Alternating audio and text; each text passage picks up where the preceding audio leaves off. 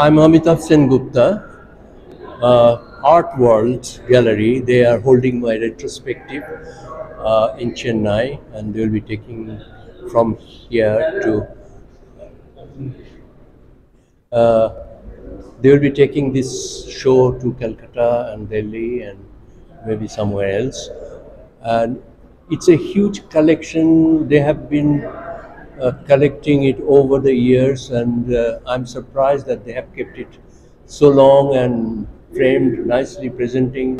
They have also published a book on this show, so I would love the Madras Ganesh come here and enjoy the show. It's 170 or 80, something like that. And it's a part of the show is also going on in their own gallery right now. What are the pieces participating in this? It covers a huge 30 years or more. I mean, from my student days in Paris, that is 60s, then Nigeria period from 70s.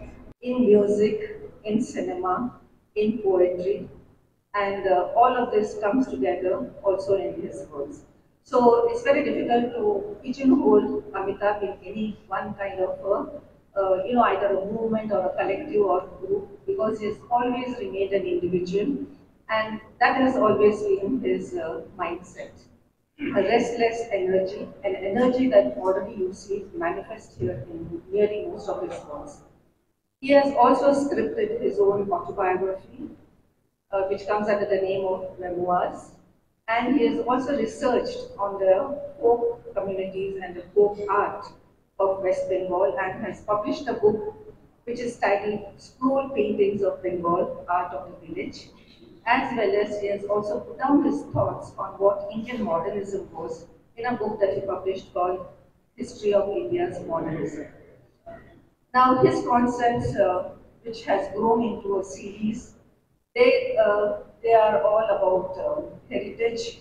It's all about memories, nostalgia, Havelis, doors, walls, and inscriptions, most important of it all.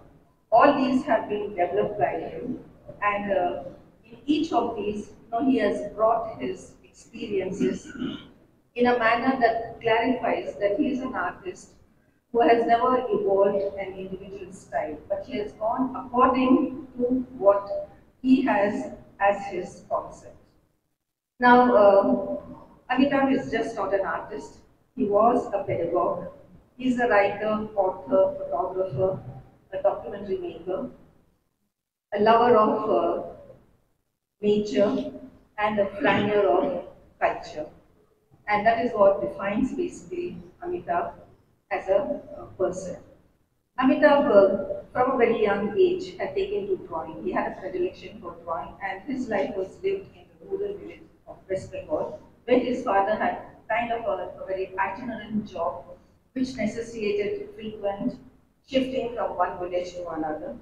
And from a young age itself, he had taken to drawing, and then the nature around was something which had impressed him considerably, and it was nature that was subsumed within the layers of his subconscious, only to emerge later when something triggered either positively or negatively, whether it was the beauty of nature or whether it was the depletion of the environment.